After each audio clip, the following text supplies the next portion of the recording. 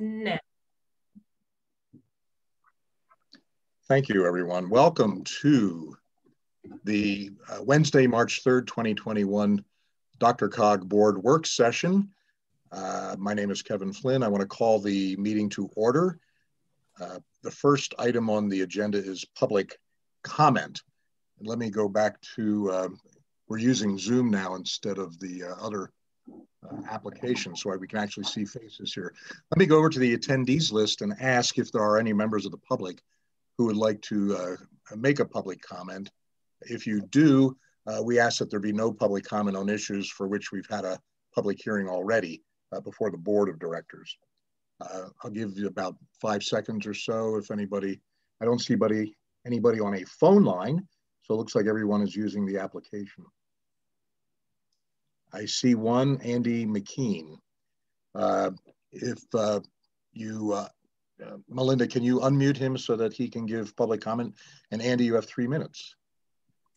Yes, I have allowed him to unmute himself. He just needs to unmute on his end. So Andy, if you can unmute on your end, you'll be able to speak. Can you hear me? Yes, we can. And you'll have 3 minutes. And then at the end of 3 minutes, I will ask you to make your closing statement. Okay, I'm contacting you because of Liberty Day, which is March 16th. It's the birthday of James Madison. He'll be 270 years old. And the Congress passed a unanimous joint resolution a number of years ago to encourage all Americans to celebrate and honor Madison's birthday by studying the US Constitution and Declaration of Independence. So we're asking the members of the board to share this request with your constituents and to ask all the people in your community to read, study, learn, and discuss the contents of the US Constitution with their family, friends, coworkers, and anyone else in their network. And share this with anyone in the country. It's not limited to Colorado or Denver. This is a national effort. And the idea is to really immerse yourself in the Constitution by reading it, discussing it, studying it, and learning it as best you can. My focus primarily is on youth, but everyone needs to really study the Constitution in honor of Madison. As you probably know, Madison wrote the Virginia Plan, which was the basis of the debates in the Federal Convention of 1787. He also wrote a lot of the Federalist Papers, which were the arguments for the new US Constitution. He also introduced the Bill of Rights into the first Congress in 1789. He was Secretary of State and President. So he's kind of, to me, my role model. He left a legacy of our country, which we're still living under. Now, after people study the Constitution, what we want them to do is email their US representative, their US senators, which of course is Bennett and Hickenlooper, Governor Polis, and President Biden through their websites, and share whatever they want about the Constitution, particularly sharing what they learned, or if they have any questions on the Constitution, or if they wanted to amend the Constitution, whatever comments they want to make. The goal is to have our citizens interact with our elected officials. So that's what I'm asking you to do, is to spread the word, maybe to work through your PIOs or whoever you have in your community to get to the newspapers, maybe have the newspaper do a story on it, be interviewed by maybe on the radio, on TV, interviewed in the newspaper. We're trying to do this nationally. We're contacting all our US representatives here in Colorado, all 7, and we're asking them to do a talk about this on Madison's birthday and the evening of the 16th of March. So if any of you know a US representative, we're hoping you will call your US representative or email them through their website. You know, it's perlmutter.house.gov, deget.house.gov, crow.house.gov, negoose.house.gov, buck.house.gov, lambar.house.gov, and bobert.house.gov. So that's why I'm asking everyone to email our representatives and encourage them to talk to other representatives and make this a really national effort. as you know, President Biden, when he did his inaugural address, wanted to unite the country.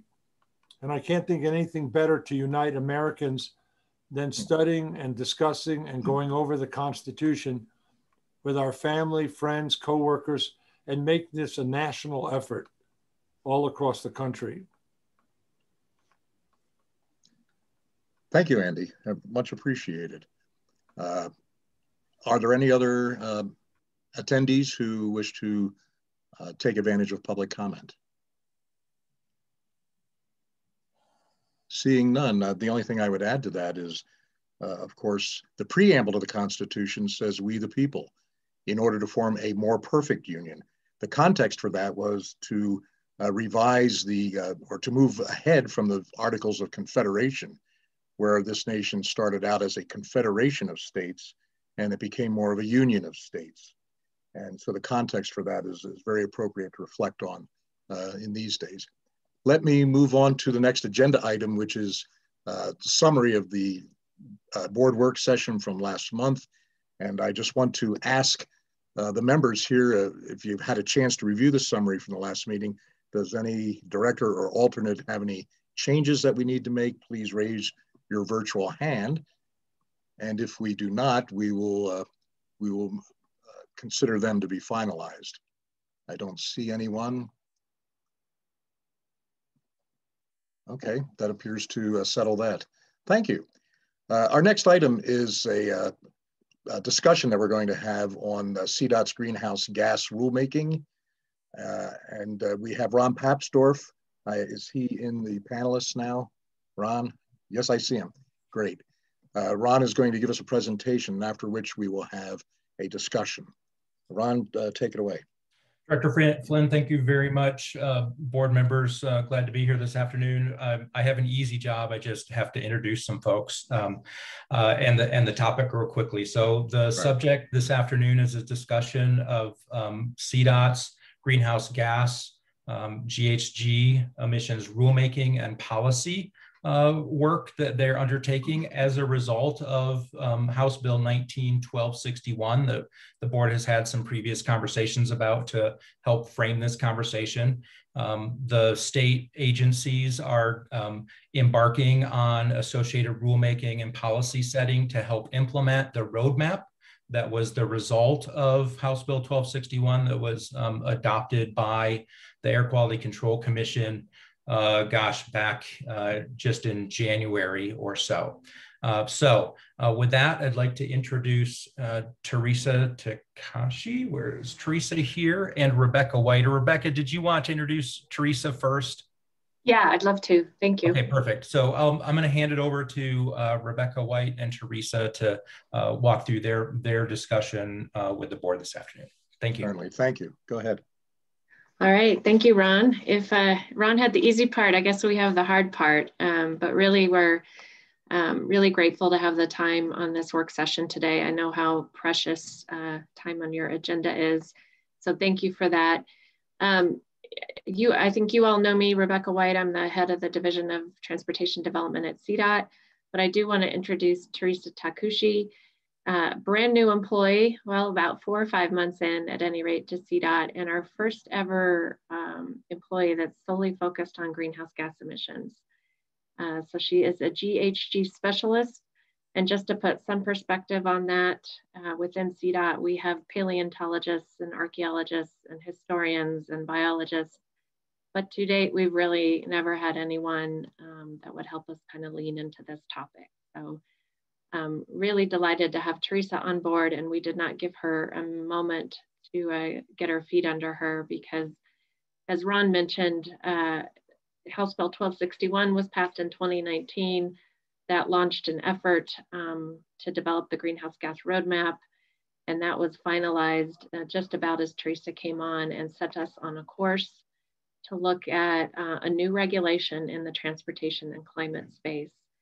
So that's what we're going to walk you through today. I know a couple folks on this call have seen these slides before. I apologize for that, but we are really trying to reach anyone and everyone, and Teresa will talk a bit about that. We're launching a statewide outreach process Thanks to COVID, that's a little bit easier to do in the virtual space. So we've actually been able to talk to a lot of folks.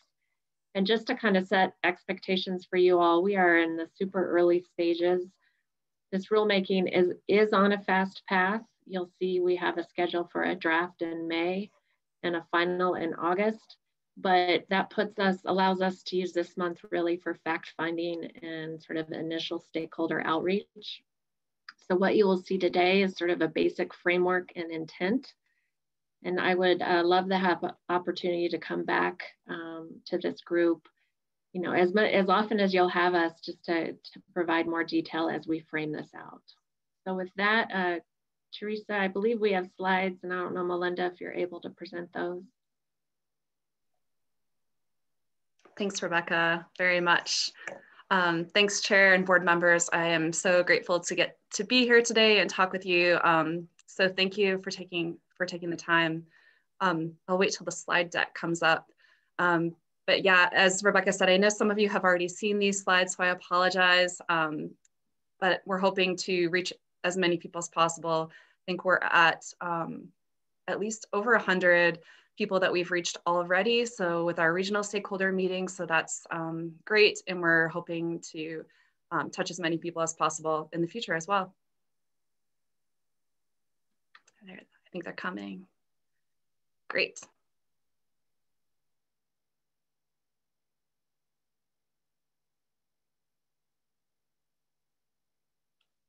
So today I'm going to be talking about incorporating greenhouse gas emissions into transportation planning.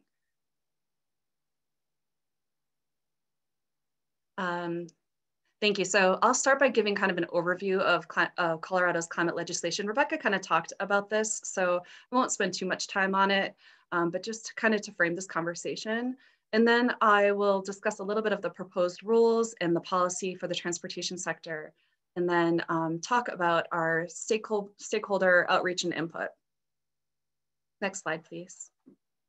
And I apologize. Oh, maybe it's my formatting. I'm not seeing the whole slide right now. Let me try to do this a little differently. Looks fine on my end, Teresa. Yeah, it looks like the full slide here. Okay, got it. I just able to format it. Thank you so much. So for Colorado's efforts to address climate change, as Rebecca mentioned, we have House Bill 1261 in the Greenhouse Gas Roadmap. So in House Bill 1261 that was passed in 2019, that House Bill established greenhouse gas emissions reductions targets. And those are outlined here: a 26% reduction by 2025, 50% by 2030, and a 90% reduction in greenhouse gas emissions by 2050 from 2005 levels. And the roadmap really lays out the near and long-term actions in every sector in order to meet the established targets. And really it's not only to reduce greenhouse gas emissions, but also the air emissions that are associated with them, and also to transition us to a clean energy economy. And I apologize, they are still cut off on my end. So I am struggling a teeny bit. Let me get this as,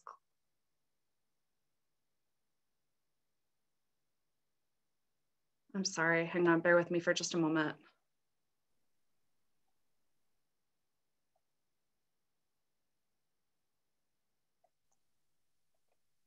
Okay, there we go. Thank you so much for your patience. So the greenhouse gas roadmap was issued just in January, and that's available on the Colorado Energy Office website. Next slide, please. So this was actually taken straight out of the roadmap, but kind of gives you a sense of the sectors and of greenhouse gas emissions in the state of Colorado. So in 2005, the largest emission source in Colorado was electric power, and transportation was actually the second largest source. In 2020, that has actually shifted. So now transportation is the largest source, with electric power being the second largest source. And you can see in the pie graph kind of how that's broken down into different sectors for each of those larger categories. Next slide, please. So this graphic really is just showing where we're trying to go in order to achieve those greenhouse gas emissions reductions that are laid out in the roadmap and in House Bill 1261. So if you look at that red line, the circles along the red line are where those targets are. And if you look at the actions that are already underway in the 2019 action scenario, you can see that we've actually made significant progress to getting to our 2025 and 2030 goals, but we still have more to do. So we're about 50% of the way there, but there's definitely more to do. Next slide, please. So when in the roadmap, as I mentioned, the roadmap lays out near-term and long-term actions in the transportation sector. And this is a list that's taken from the roadmap, but the focus of our efforts and why we wanted to speak with you today was this first topic area, that's the greenhouse gas pollution standards for transportation plans. So that's really why we wanted to talk with you today and talk with all of our stakeholders and to get input on this initial piece. You can see there's many other aspects that are listed here. Specifically, the trip reduction piece is actually being dealt with through a separate process. So I will talk a little bit about the process in the next few slides, but again, we're focused on this greenhouse gas pollution standard for the transportation plans. Next slide, please.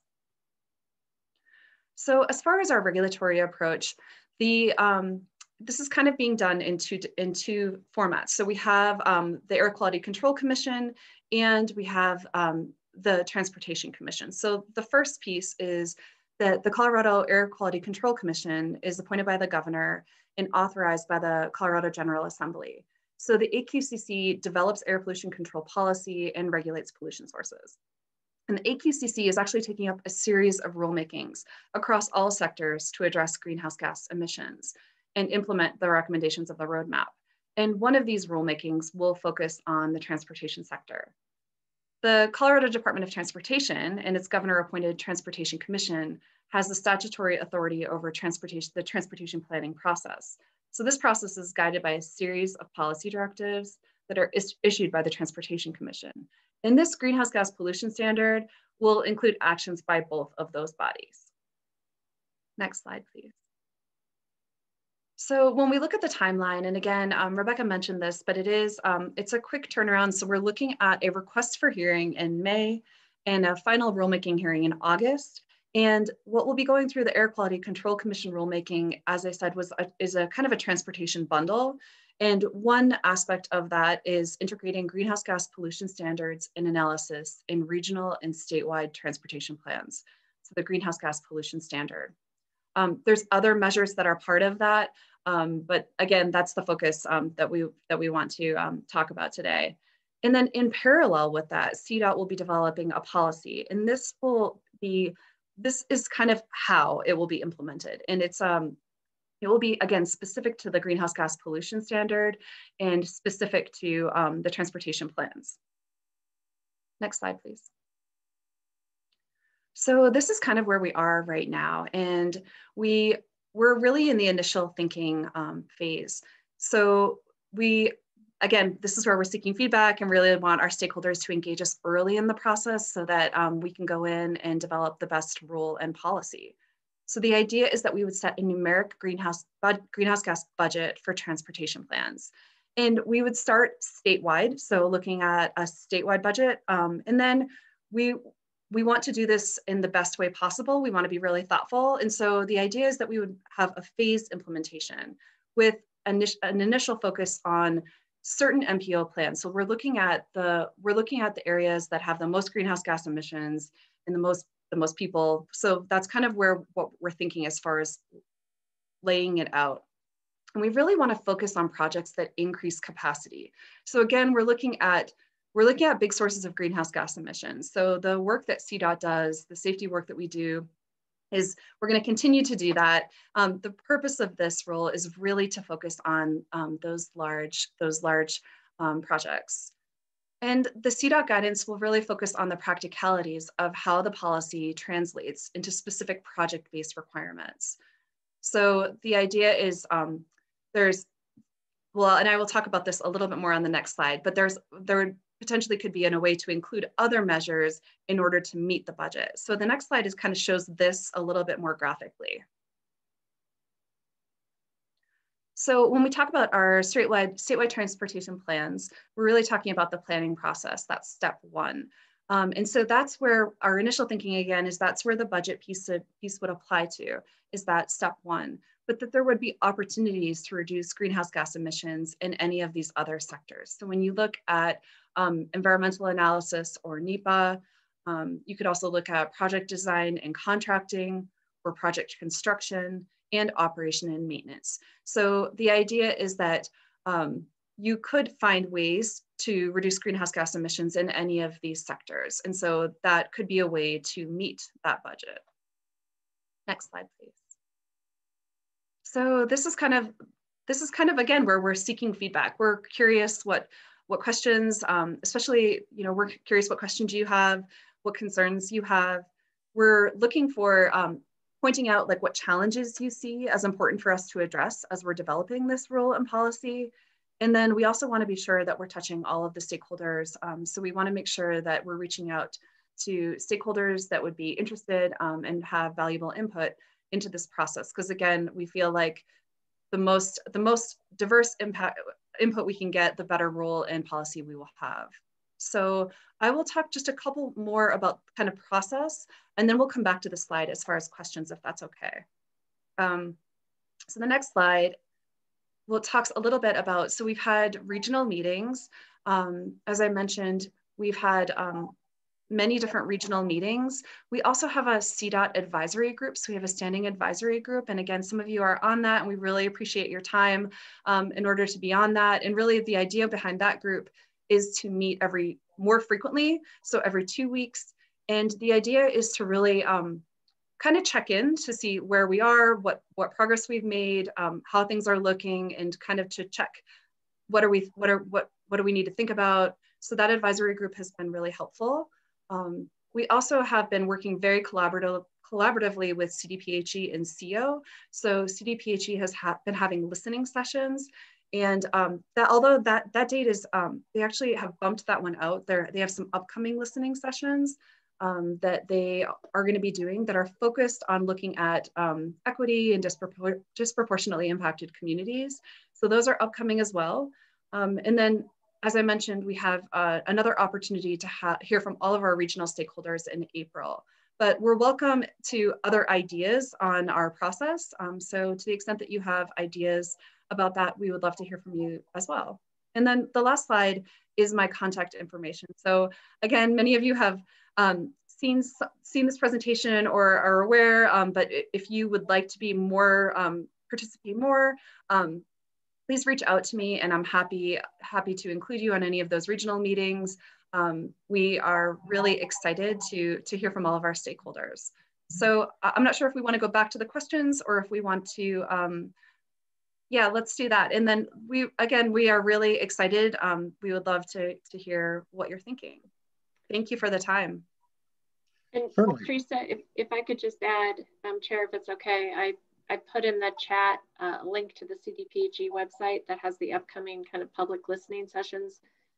They're particularly focused on equity issues, as Teresa mentioned. And then also, I do want to acknowledge for that advisory board, we tried to be advisory group, very thoughtful about including DRCOG. So we have Director Stolzman on there, Director Maurer, as well as Ron Papsdorf. And I want to thank each of the three of them for the time they've already given us and will give us in the future. Excellent. Thank you, Rebecca. And thank you, Teresa.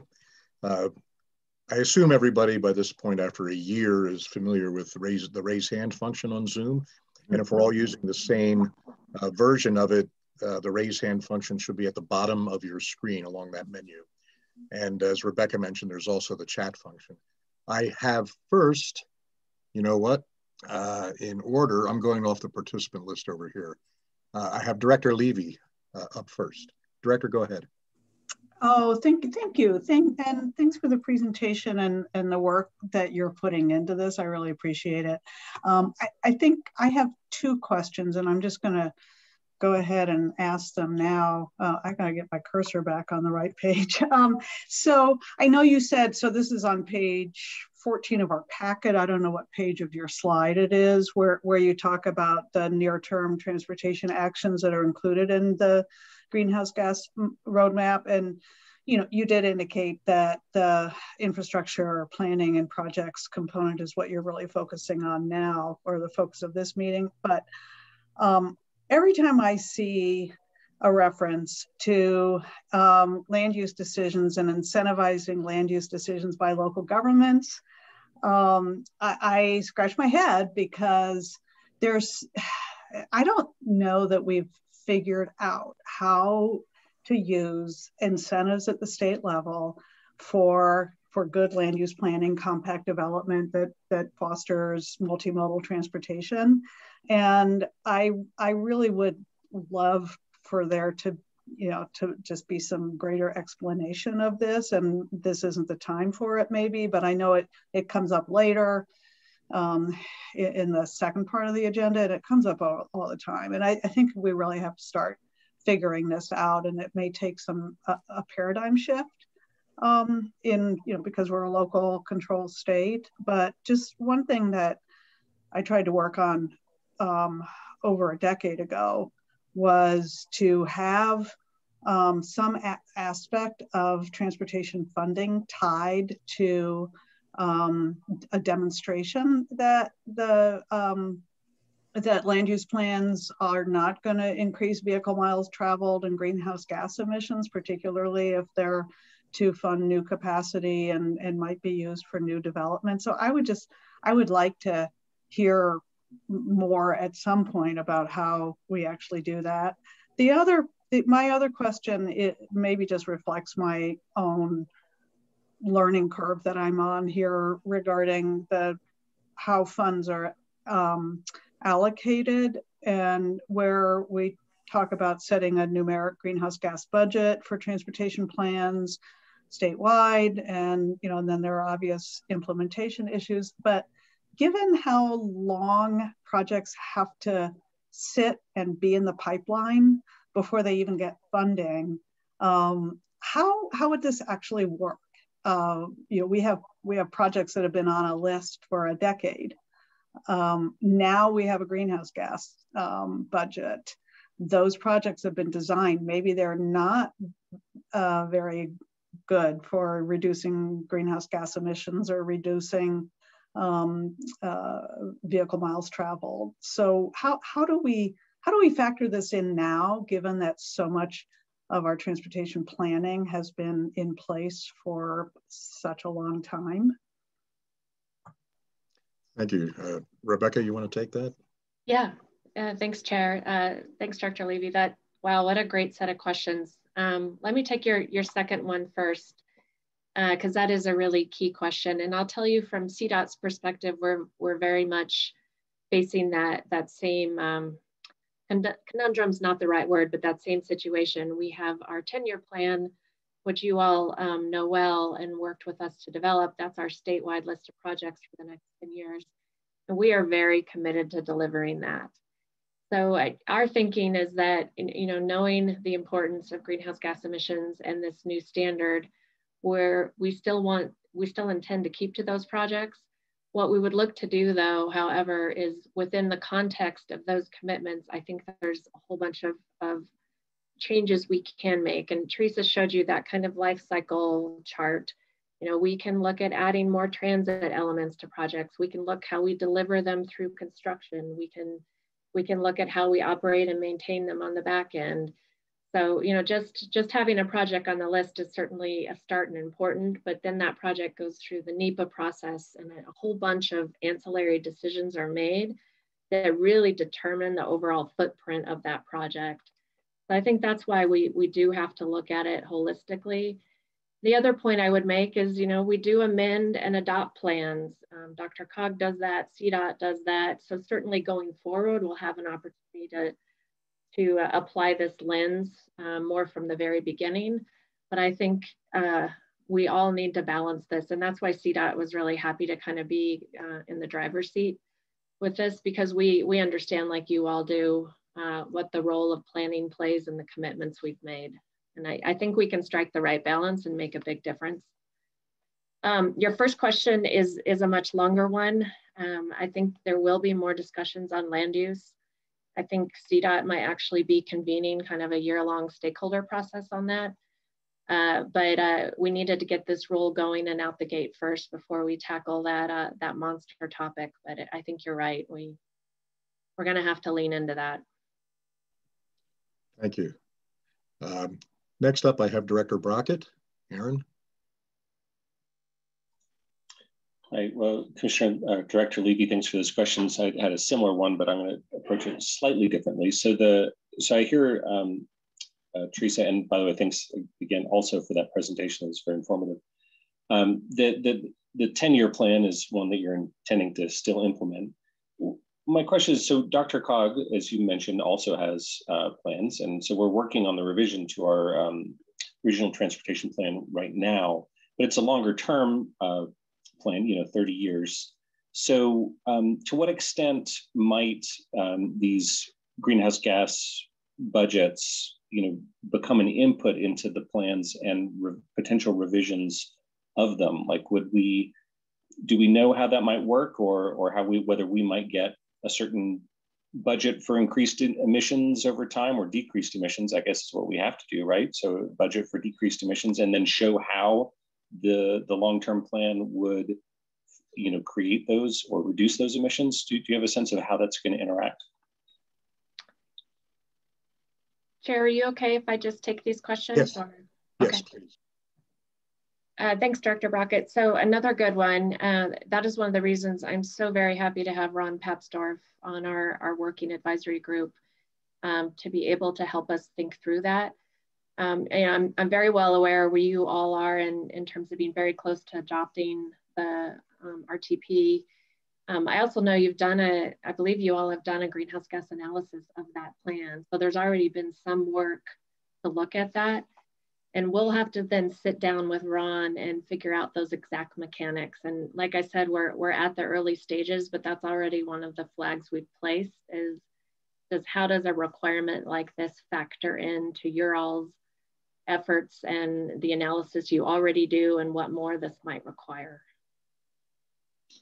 Thank you. Okay, that's good to know. And if I could just ask one more question. Certainly.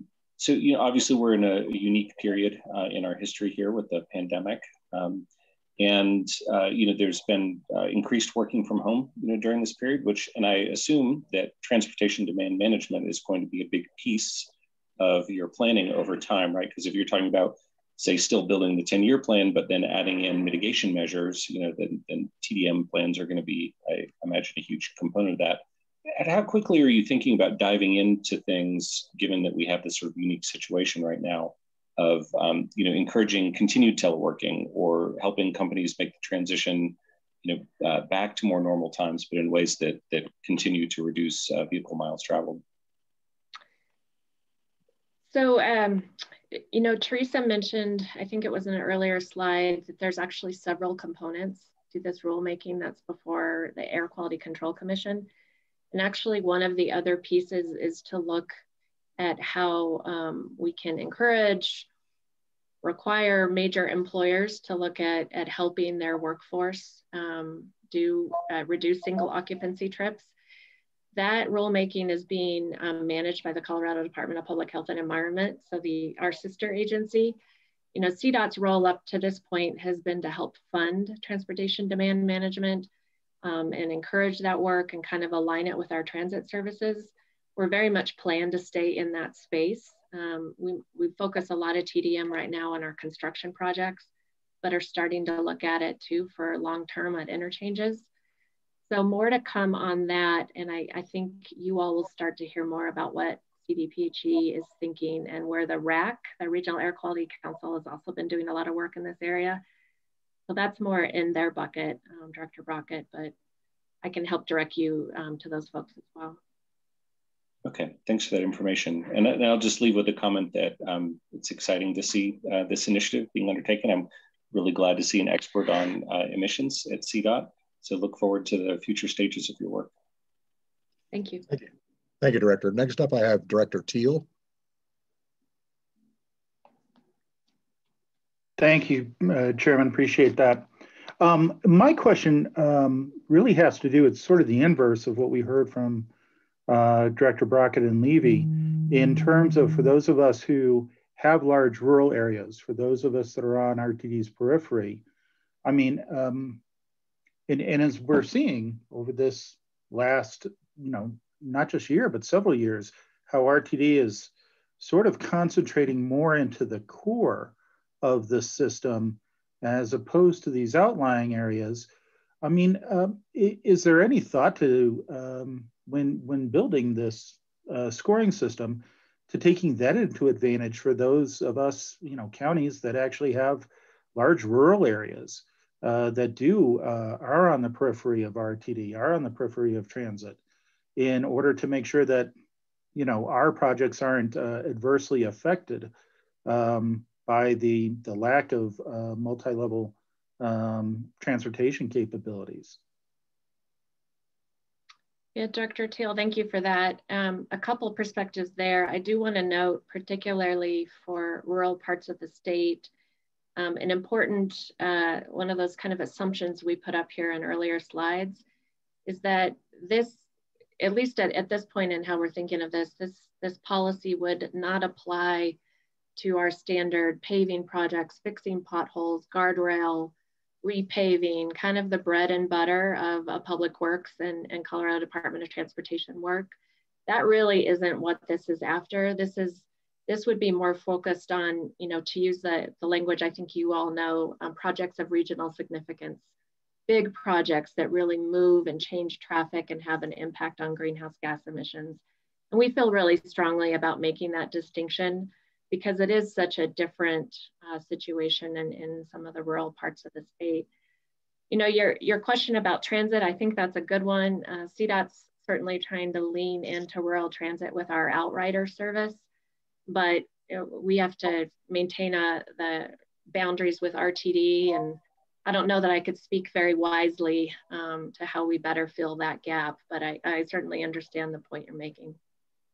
Well, good to see that. I mean, good to hear that it's it is an item that is still being considered because, I mean, we all know the GAP project, the South I-25 project that runs right through the southern portion of here in Douglas County, and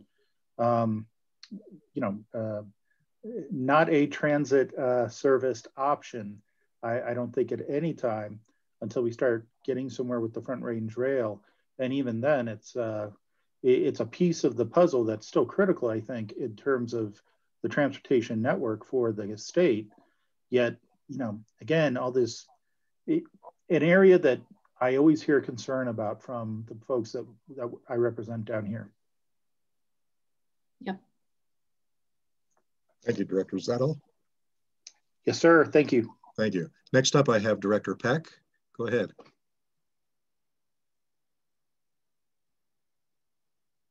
Thank you. Sorry, it took me a minute to unmute that. I want to echo everybody's comments. They're all really good and they address the issues at hand. But I do have, what I am hearing is that in order to really reduce greenhouse gas emissions, this has to be a mass.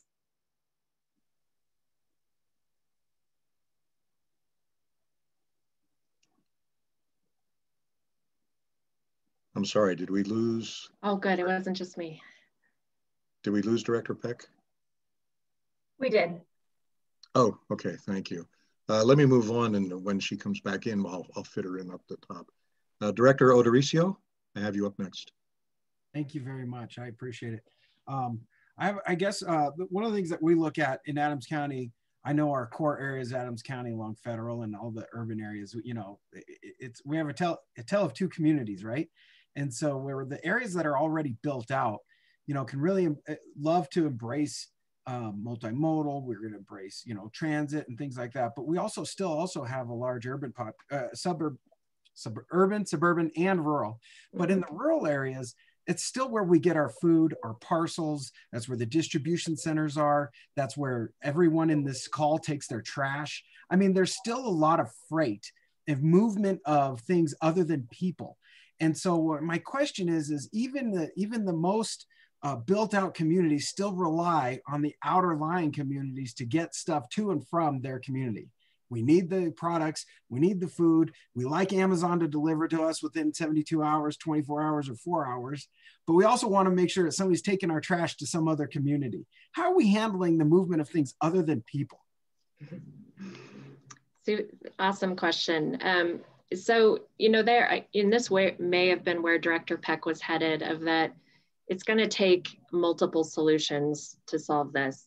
And this planning rule is going to get at a slice of it for sure. But the vehicles that we drive is a huge factor. And I say that both for the passenger vehicle side, but also for freight.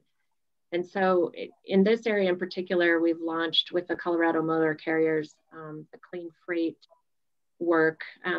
I feel like maybe you've been even a part of Commissioner DRCOG, but I think there's a whole lot of future there to electrify freight, to look at adding electrification in. And I think that is a huge, exciting area that is a separate slice of this. And you know, probably one of the challenges is how do we add this all up and best quantify the emission reductions we can make from each of these strategies. But I think that's where the focus on freight really is. Operations as well, and platooning and things we can do within the sector. But absolutely, and you know, I think one thing we saw during COVID is just how reliant we are on freight. It is, and if I might, Kevin, if I just to follow up with that, is that we just don't want to penalize those communities that serve the inner core. And that's what it sometimes comes across if we're not careful. And I think as long as we know that we are an interconnected, interdependent system of communities with different roles, I mean, until every community wants to have their own landfill, until every community wants to have multiple Amazon centers, we're going to have to address that. And I guess that kind of brings up the other one is, when we're dealing with growing communities, how do we also allow other communities to grow rather than just saying, okay, we're all done with growing and we've decided no more growth for other folks? I mean, smart growth is important, but how do you also say to folks that are on the outside that says, wait, it's our turn? I plead the fifth on that one. Yeah, I see the point. Is that all, Director DRCOG? I appreciate it. Thank you, Kevin. Thank you so much. I see Director Peck is back with us. Let me bring you back up, Joan, to finish. Thank you. I'm so sorry. My computer's kicking me out of all these Zoom meetings. I think it's zoomed out. I'm taking it into IT tomorrow afternoon. So to continue, the way I see this is that if we really want to attack the greenhouse gas emissions, this is going to be a mass transit issue to move people in mass. So my question actually is, are we, when we are considering multimodal, because that is now part of CDOT's, rail is now part of CDOT's multimodal plan, it's just not ped and bikes. Are we considering rail in this greenhouse gas emissions because it is the governor's vision as well as our president's vision? And since this isn't going to be finalized until August, perhaps that funding coming down, I don't want you to just exclude that, as that is not part of the plan. It really should be. The other thing that I was wondering, because you said that CDOT's plan was to fund transit, is there any way or mechanism that CDOT would help RTD move mass transit, for example, in capital costs for buses, or how does that work? Do you give money to RTD for specific services? I would like RTD to be back up and running as fast as possible to help in the short term to reduce some of these greenhouse gases and have a better marketing plan. So that's a challenge I see. So could somebody answer those things? Go ahead, Teresa or Rebecca. Sure, and I think Bill Van Meter is on. I don't know if he wants to add. And certainly the second question, I would look to his help because we do partner quite a bit with RTD. Okay. And work together whenever we can. I think a good example of that is often where we build corridors, and like with US 36, we added an express lane made sure that that lane was open to RTD, and in fact that they had preference for keeping their operating times on that. But I would want Bill to chime in on your second part of your question. The first is, you know, we're certainly going to look at different scenarios for how we get there, and we have run and will continue to run scenarios that look at Front Range passenger rail, you know, full build out of Northwest Rail, just like DRCOG has done scenarios around really a massive expansion of transit.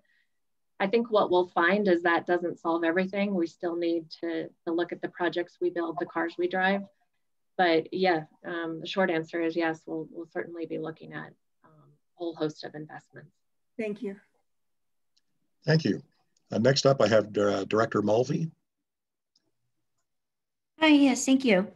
Mm-hmm. To tie into Director Teal and Director Levy's comments, my question, or rather it's a comment and request to the extent that you've asked for input on the rulemaking process, and recognizing, of course, this is only for projects of regional significance. If a area is growing and didn't previously have a greenhouse gas problem, an excessive measurement by which we could reduce with a zoning decision or some other decision, we don't have a baseline. How could we meet the standard? So if that could be considered in the process, we appreciate that. In many cases, the zoning decisions will have been made years ago and cannot be changed, and particularly in short order. And the funding mechanisms by which the developers are obligated would also have been in place for years as well, with triggering mechanisms. And so we would hope that the rulemaking process would account for the fact that we don't have a baseline, but we would still want to comply. And how might we do that? Obviously, metering into an intersection might work. I know that we could probably exemplify how our prior zoning decisions played into a greenhouse gas reduction framework, but there's nothing to reduce. So if that could be considered, I'd greatly appreciate it. Thank you. Thank you, Director. I'll just add quickly, you know, because greenhouse gases aren't a localized pollutant, that really allows us to look at this at a very high level at the statewide and regional level and look at an entire basket of projects. And so that, you know, and it allows for, I think, individual circumstances like you mentioned. Thank you. Yeah, I don't know how many others it might impact, but it might be quite a bit in growing regions such as Douglas County or Adams County. Thank you. Certainly. Thank you. Next up, I have Director Kelsey. Thank you, Chairman. I just wanted to make a comment from one of the mountain communities, Georgetown, and I understand having your initial and primary focus on the larger population centers because that's where your largest emissions, particularly from transportation, are coming from. But you also have, as Director Teal mentioned and Director O'Dorisio mentioned, you've got these spokes coming out from there, particularly the I-70 corridor. And I just wondered, last I heard, the measurement of our air quality going up the corridor wasn't very consistent. And so it would be really hard to, I mean, I see the numbers, I see the traffic on the highway on the weekends, and particularly those long holiday weekends, but it's getting heavier during the week as well. And until you start measuring those outlying areas, how do you know if you're ignoring a equally important area? Yeah, that's a tough question. And that sort of gets to the difference between the criteria pollutants like ozone and particulate matter versus greenhouse gas emissions. But the sources are the same, and we can use both monitoring but what will come into play here for this rule is really modeling, because what we want to do is project what's going to happen in the future, how much people are going to drive, and how much the projects we're building contribute to that. And for that, we really rely on the travel demand model. CDOT has one that we like to say we stole from DRCOG, but we use the exact same approach, where we have it's all built on guessing consumer behavior and projecting how much people drive. And it really does give us as good a picture as we can about what happens in the future with greenhouse gas emissions. I can appreciate that, but then you also have, as population grows, and last summer during the pandemic, we saw a lot of people desperate to get out and do something. And we had a lot of visitors up in our territory, and I don't see that reducing until there are more mass transit options going through this corridor. I agree. Yeah. Thank you. Thank you, Director. Anything else? Okay. Next up, I have Director Walton. Thank you, Chair. Thank you very much for the presentation. One comment I have that kind of stems from a concern, but not a concern based on what I heard today, but just how we look at equity in these conversations. So I'm applaud and encourage your comments about the focus on equity, especially as we are introducing new technologies in transportation. One of the thoughts I have in the question on the screen, who else should we include?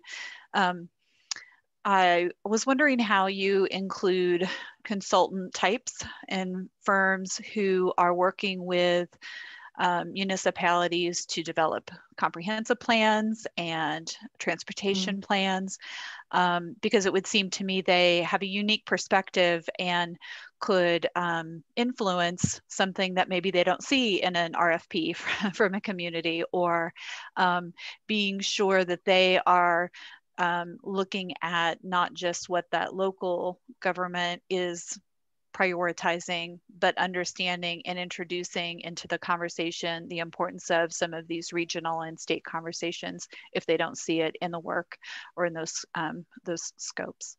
Thank you. Thanks, Dr. Walton. You know, we've most directly been working with the ACEC. I'm gonna bungle what that acronym means. Teresa, can you help me? It's the group of sort of engineering consultants that do a lot of our NEPA work. And I believe it's that same group that does a lot of work with municipalities. Does anyone recall what ACEC stands for? American Society of Civil Engineers, is it? No. We're close.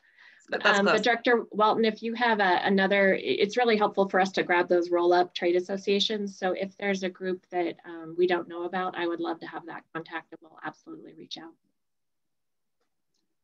Thank you. Next up is Director Maurer.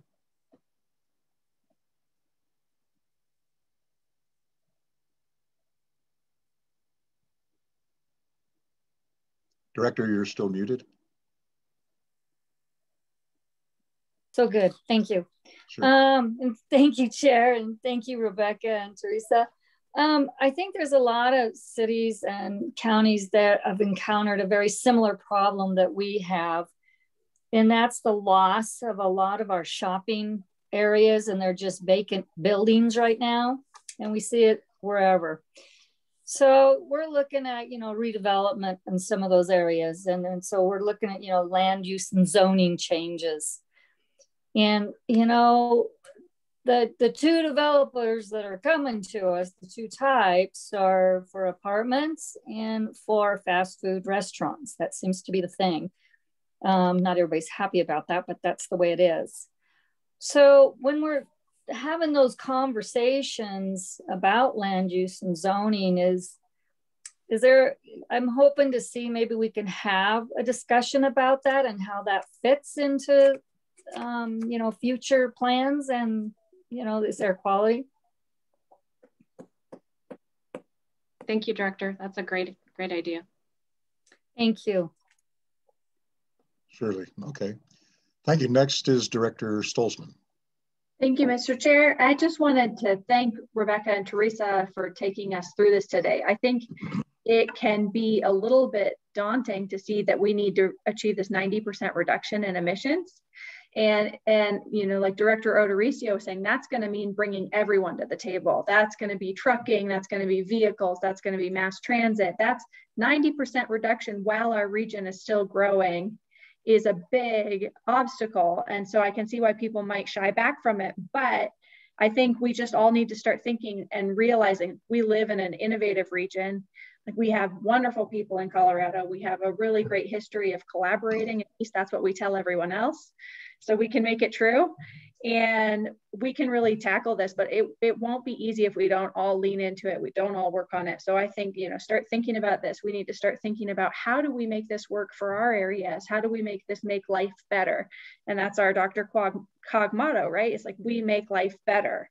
So things are going to change, and we want to all make sure we make it change for the better. And how do we make it work for everyone? How do we make it equitable? How do we make sure that we're not leaving any areas behind, that people can still reach their individual goals, but collectively we can get this 90% reduction? And I really do think we can do it. And there are technologies existing and there are technologies we're going to need, but we're going to need to all work together and think about, like, hey, who wants to start recruiting electric vehicle companies to Colorado, because we're going to need a lot of electric vehicles. And like, hey, how can we start piloting different vehicles within our fleets with each other? Like, if any of you have tried a fleet vehicle that you think is great, our director of fleet in Louisville doesn't like them so far. So, you know, I think we need to start sharing these experiences, thinking about land use, like some of you have talked about, thinking about purchasing choices, economic development choices, so that we can get to this 90% greenhouse gas emissions reduction. So I very much am excited for the future, and I'm looking forward to figuring out how to make this all work. So like, I'm just eager to get started. So let's go. Thank you. Don't know that requires a response, Rebecca, but okay. The one thing I would add is, when I was listening to Directors Teal and Odoricio, it occurred to me that one of the dilemmas we have is so much of our travel by personal vehicle, not speaking of commercial vehicles as Steve was, but so much of it is very hyper-local.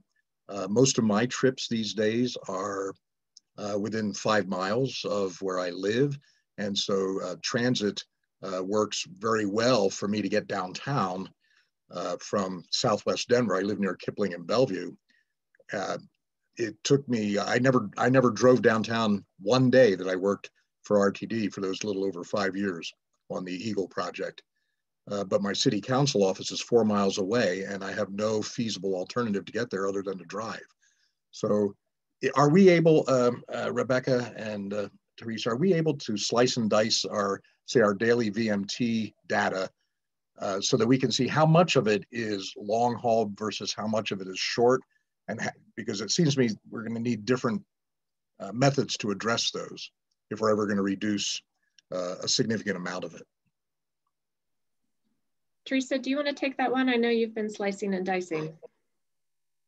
Yeah, I mean, and that's an excellent question. Thank you so much for that. Yeah, we are looking at, we have a whole team that's working on our statewide travel model, and we are looking at the impacts of vehicles and then how, you know, what's impacting it. So I don't know specifically if it breaks it down long haul versus short, and that's something I can look into, and that's an excellent question. But yeah, the behavior that you explained is something that I have heard from our travel modelers, that many people are doing that because of COVID. They're not really, they still are doing certain small trips to the grocery store, but very close to home. So yeah, I will look into those specifics. And I think that that's an excellent question. Thank you. Thank you. I ask only excellent questions.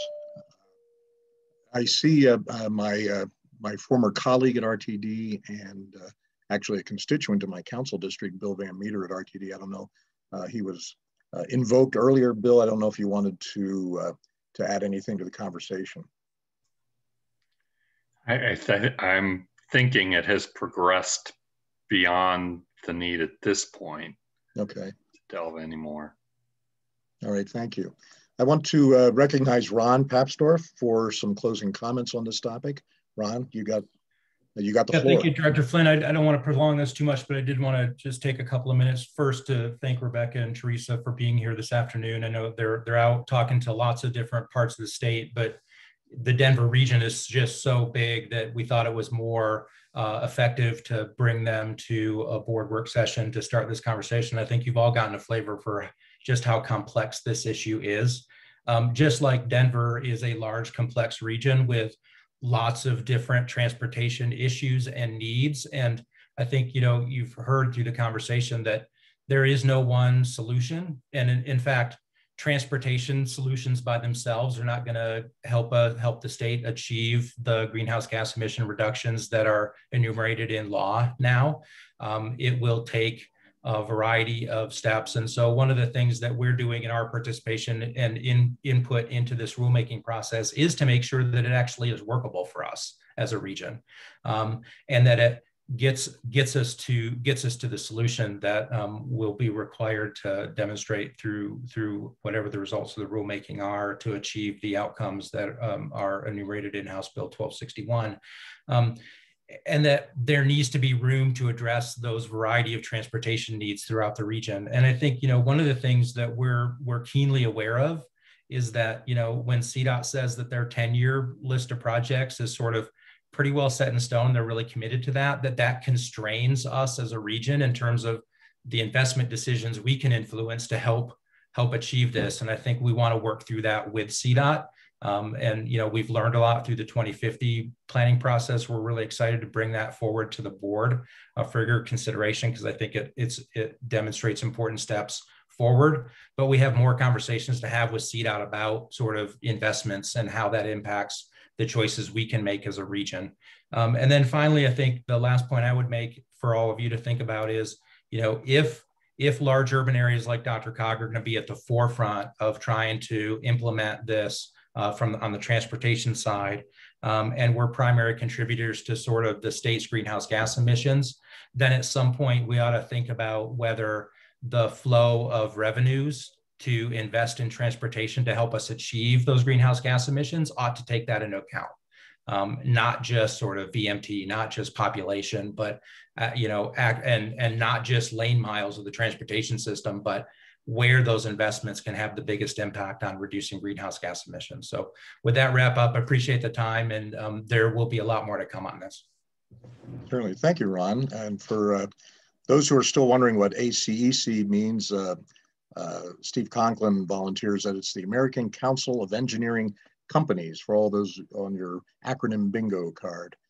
Our next item is preliminary ideas for amendments to the MetroVision, and Brad Calvert is going to lead that discussion.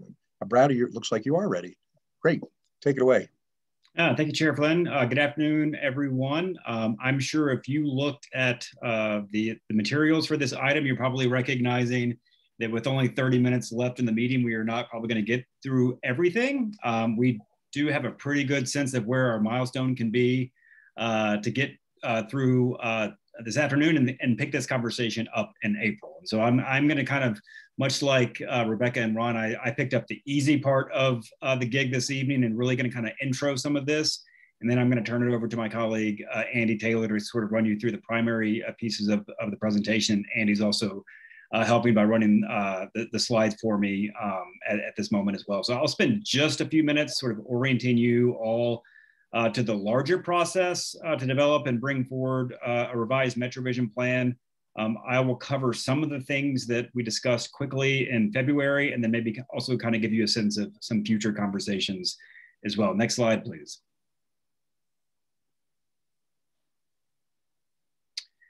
So here's that sort of high level orientation that I just mentioned. If you'll recall, we actually did spend some time in February at the work session talking about this same item. I have just a couple of recap slides that were shown in February that I'll show here in a second. But in summation, the primary question that staff put to the board in February was related to a proposal from staff about how we would sort of go through the mechanics or the process to develop a series of proposed amendments for the MetroVision plan, largely reviewing and incorporating key elements of aligned regional efforts, much like the conversation that you just spent some time talking about. And in summary, what we heard in February was the board was comfortable with the way that staff was suggesting we move forward with this work, but that really a crosswalk of that would be helpful. And that's really what we're kicking off tonight, is sharing some sense of that crosswalk. We're using the presentation to hopefully illuminate some of that. As you can see on the slide, we are also intending to bring forward additional items for future conversations with the board, most notably performance measures and targets. And then obviously, as I mentioned earlier, we'll probably have to continue tonight's conversation in April as well. Next slide, please. So I shared this exact same slide in February, but it is a good sort of recap. Just for folks that maybe weren't on the board at the time, the process to develop the current MetroVision plan was about 6 years in the making, with the board very active between like 2013 and 2016 to not only draft key elements of the plan, but to review plan content. Since the adoption of the very first MetroVision plan in 1997, the DRCOG board has been committed to a dynamic regional planning process, meaning that the regional plan is assessed and amended routinely. So as noted on the slide, there were MetroVision amendments adopted by the board in 2018 and 2019. We did not initiate an amendment process in 2020 because the MetroVision Regional Transportation Plan was actively being developed. And since that plan is out for public review and comment, we will obviously come back and think about, and that's a big piece of this conversation, how an amended RTP ultimately impacts the MetroVision plan as well. Next slide. Another slide that I'm repeating from February, but I'm actually showing it for a slightly different purpose. The blue triangle on the right-hand side of the slide is a representation of DRCOG's overall approach to organizational strategy. The MetroVision plan picks up that strategy work, and what you see is that sort of 25,000 foot altitude at the overarching themes and overarching themes and outcomes level. And really, MetroVision carries that strategy all the way down to the bottom of the pyramid or the triangle at the level of strategic initiatives.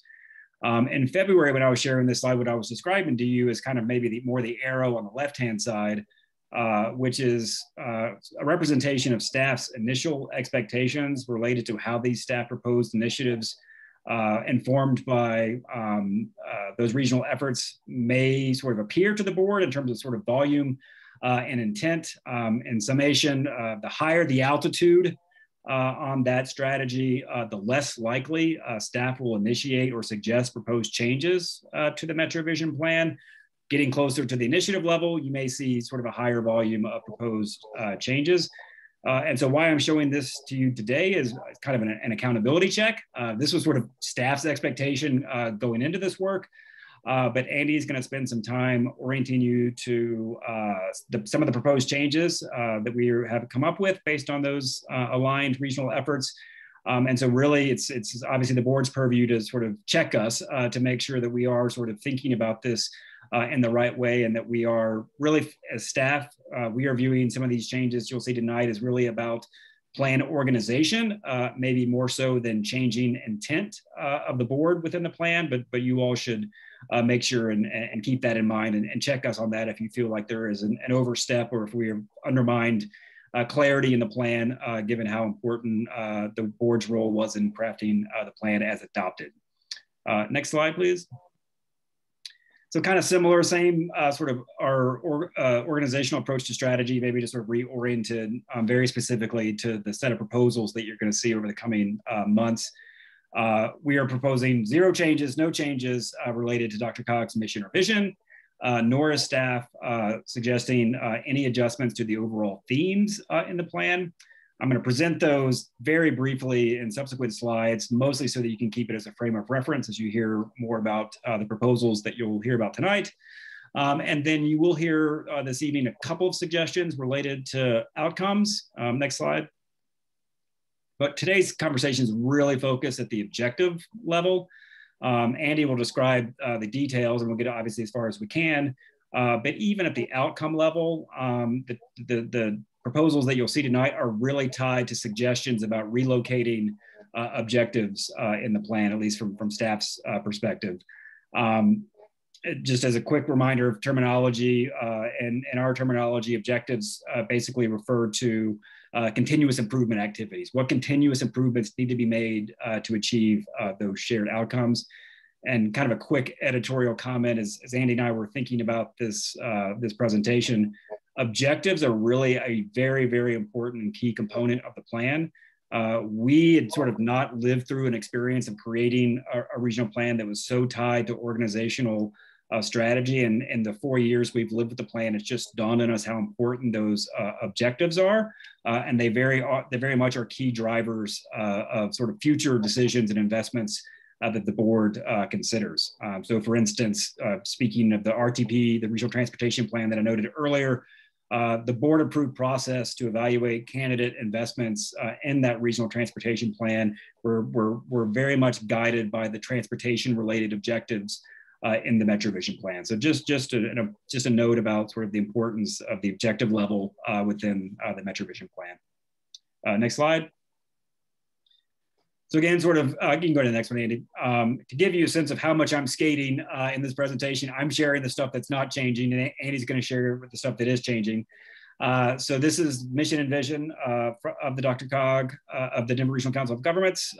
Really came out of a pretty large board governance conversation in the sort of 2014 timeframe, unchanged, and the proposals we're bringing forward. Next slide.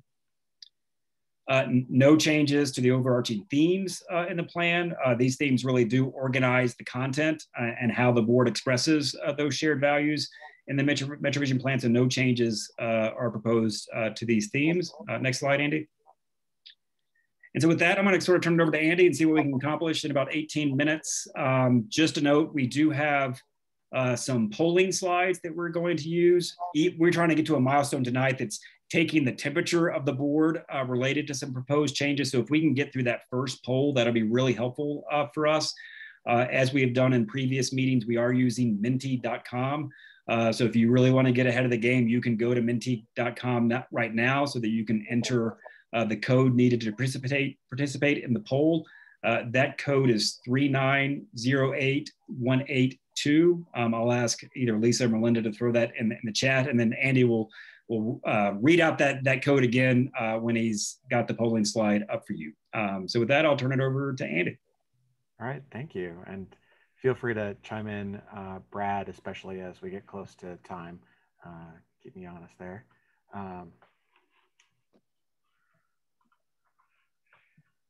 So I get to advance down that level of the triangular altitude where there's a couple of staff proposed changes that start to show up. The first is with the outcomes. So the outcomes, these represent a region-wide aspiration. They're written as though that future condition is already present, and they're region-wide aspirations that are shared by DRCOG, local governments, and other partners. The plan currently has 14 outcomes, and staff's not proposing any new outcomes, nor are we tweaking the wording of these outcomes. However, we would like the board to consider eliminating 2 outcomes. The content under these, the objectives that Brad was describing, are still important, and we have found places that are logical places to rehome these objectives under different outcomes. Staff is making this proposal as part of some other objective level reorganization that I'll attempt to walk you through these slides. The overarching theme that has these 2 outcomes that are currently where these are currently housed is already one of the largest and wide-ranging themes, and so that's one of the motivating factors here. This would help make some more strategic space within that theme, we think, for additional objectives under the remaining 2 outcomes there. It's hard to fit all the structure on this one slide, so I've charted it out. If you want to follow this link at your own leisure, please feel free to try and see kind of where some of this stuff is moving. Slides, unfortunately, kind of lock me into trying to show this a little bit more linearly. So I want to just have this as an option for you if that helps. A little annotation guide for the changes that I'm going to walk you through. As Brad mentioned, objective level is really where a lot of the focus is for the staff proposed changes today. I've added this guide just to help orient you to some of the changes. There's a substantial amount of moving things around. So this is already board adopted text that may already be someplace else. So if you see a double underline, that's MetroVision text that's already adopted. That's just in a location where staff is proposing it could move. If you see a double strike through, that means that text is not being proposed to be deleted, but that's where it would have been originally as adopted. A single underline is our staff initiated additions that we're proposing, and a single strike through would be a staff initiated deletion that is not a part of a move elsewhere. There are some other notes and highlights to help keep track of some of the different motivations and rationales around these. So I just wanted to pause a moment and maybe address one of the why questions that could come up about why we would move all this stuff around, especially if it's already in an adopted plan. In short, our region is a complex and connected system. And so there's no one obvious way to sort the material that would go in MetroVision. And by the time we get to the objective and initiative levels, the levels of doing the work to reach our shared outcomes or aspirations, we may be doing one activity that advances towards multiple outcomes. Travel demand management, like what happens through our Way to Go program here at DRCOG, may help address congestion on the transportation system and its operations, may help lower emissions, and it may also allow people and businesses to thrive and prosper. Those are 3 different outcomes related to 3 different themes as our plan is currently organized. But what we focused on when we were considering whether to move something or propose move something is whether that structure best reflected the strategic work of DRCOG and others, and whether voluntary initiatives that are the next level down in that triangle would have a more logical home in the plan alongside things of a similar nature. And so as I'll try and get through a couple of these with the time we've got left today, I'm tending to introduce what it is, this aligned initiative or plan or strategy, and where we see it potentially fitting in MetroVision, where it could be reflected through staff proposals. And so I'll start with the Colorado Water Plan. The state created its first water plan while we were working on MetroVision. And since that time, there has been a technical update. They did a lot of work as part of that technical update to understand some scenarios, to understand the potential supply gap that we could be facing in the future. The takeaways for us as a region may be different than those at the state level. First, there's a significant gap forecasted for future water for agriculture. And second, urban growth and the form of that growth will affect the demand for municipal and industrial water needs. And so staff's proposal hopes to reflect that in MetroVision by recognizing that a big threat to agricultural capacity is water availability, not just land conversion to urban and suburban uses as is currently reflected in the language in MetroVision. Water demand is also connected. Our urban and suburban growth pattern and the resulting demand for municipal water will compete directly with agriculture for that supply. And so how we're showing that, potentially how we're reflecting that in the staff proposal, is to connect water supply to agricultural capacity, moving some of the material we have related to water use alongside agricultural objectives here. We're also hoping to reflect that connection to growth pattern by moving both of those objectives, actually 3 of these objectives, alongside from the environment section to an efficient and predictable development pattern theme. And just to show you where some of that's coming from, this shows you where currently some of that water use language exists in MetroVision. This move would allow this section to focus on water quality and not water use, which is what most of it is related to at the moment. Like the state water plan, this is another plan that was first created during board deliberation over the 2017 version of MetroVision, and it's since seen a revision. It's structured around 6 areas or priorities with 29 strategies. Many of the ways that staff propose to reflect this framework and its updates is at the initiative level, which we're not going to discuss today or next time. The 6 priorities are reflected in various themes throughout MetroVision as currently adopted. However, we noticed that 2 of the priorities helped us understand how we might focus the safe and resilient built and natural environment theme around climate and natural hazard resiliency and building and infrastructure sustainability. And so this is the most involved series of staff proposals. And so I'm hoping to get through this and then get some feedback with the time we've got left today. Here's where one of the outcome removals would potentially happen under staff's proposal with the open space outcome. The portion in green would move out of this theme to the urban growth outcome that we were just looking at with the water plan. Is how we grow helps shape what land is available for conservation and restoration. It also helps keep open space preservation initiatives alongside agricultural land preservation initiatives, since some communities use agricultural operations as part of their open space and urban growth strategy. The portion in teal would move to an existing outcome in the healthy and inclusive livable communities theme, where there's already significant overlap about connecting people to healthy and active choices. And so this is what staff's proposing here. And as you can see, this is potentially the new home for that portion in green, where that open space language, the objective and supporting objective there could move under staff's proposal. And you can see alongside the agricultural objectives that we were just looking at. And then here's the other place where that move could happen. So we wouldn't really lose any objective level language with this staff proposal, but you can see where it would potentially move.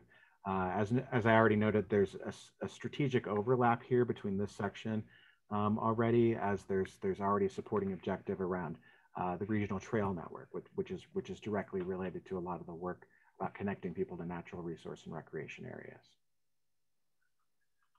And I apologize for repeating colors on this slide. They're not the same part of the same moves as before, as we just saw. Here's the second outcome that staff is proposing for potential removal. We've already looked at where some of the agricultural capacity objectives could be rehomed with water plan related moves. The remaining objectives have potential other homes based on some of the other changes that we'll walk through related to the accountable health communities work here at DRCOG, as well as the greenhouse gas pollution reduction roadmap. Those are 2 other efforts that we're hoping to try and reflect within MetroVision. And so there's other places that this language would move. So while the outcome may go away under staff's proposal, that objective level language may find a new home. And so with that, I will switch windows here in a moment to open up a live window for the questions. As Brad mentioned, menti.com is where the survey is taking place, and the code is 3908182. I will shift over to that.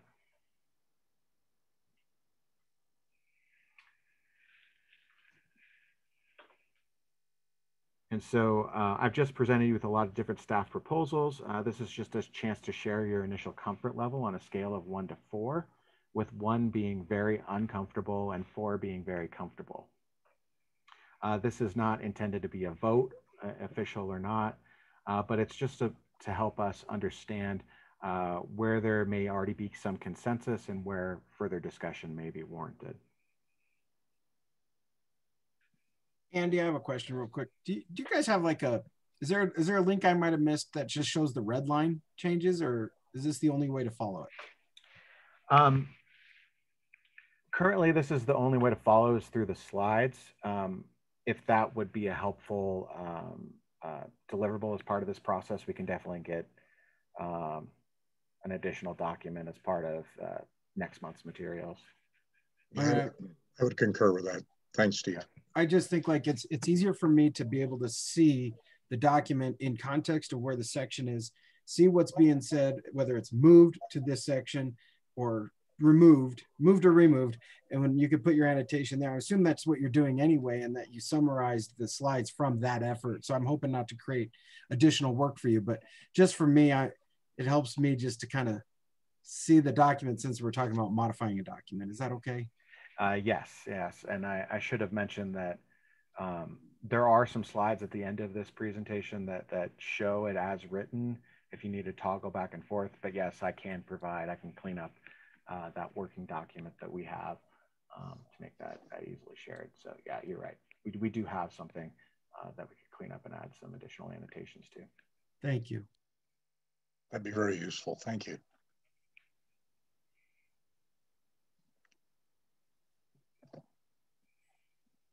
Okay, are all the votes in? It looks like it's still moving. It is still moving. I've got 22 folks in so far, and I don't know how many folks are participating.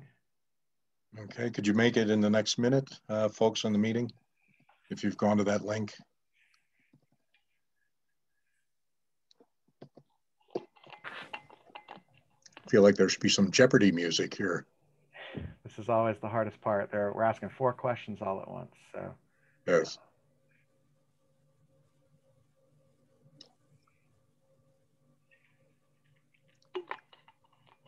Let me ask, are there any directors still waiting to do this? Please unmute and say, I need another minute. If not, let's consider this closed. Yeah, it's still at 22. So I'm considering that we've got a lot of folks in. Okay. Does any director need more time? Unmute and say, yes, I need more time. Yes. Yes, okay, there's one. Let's give it another minute. And then just a helpful tip for folks, Mr. Chairman, is to remind people to hit submit at the bottom of the screen.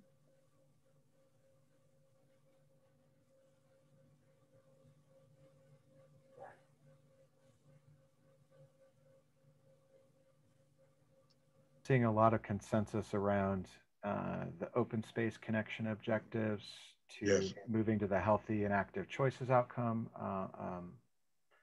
and the water use alongside the agricultural capacity objectives seems to have some comfort with it. And so it may just be focusing some initial discussion around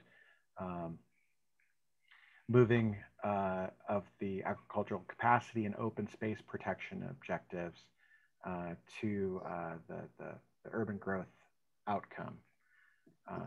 So with the time we've got left, I know we don't have much. If there's any, if there are any questions or comments about that. All right, let's close the voting. We have about a minute and a half till the P&E meeting is supposed to begin. I want to give folks a chance to transition. I hope every director has had their opportunity to weigh in on menti.com. Okay, Andy, do you have enough information here to proceed? Yeah, I think we can pick this up at another work session and go through some more of the changes and see what the comfort level is with some of those, but this gives us some initial feedback. Yeah, I think we'll have to do that. Thank you. About half of us probably have to go over to the next meeting. So seeing no other business here, I will declare that we are adjourned. Mr. Chairman? Yes, Doug? This is Doug real quick. For those that are attending the Performance and Engagement Committee meeting, this is not the link, so you'll have to go to your calendar invite and find the link there or on our website. So we'll reconvene and let's say we'll start the meeting at 5:35. Okay, I see Director Starker has his hand up. Bud, go ahead. I'm just leaving. I'll see you later. Oh, next meeting. Just being friendly. See you, man. Very well. Thank you. This meeting is adjourned. We'll see you all. Bye-bye. Everybody.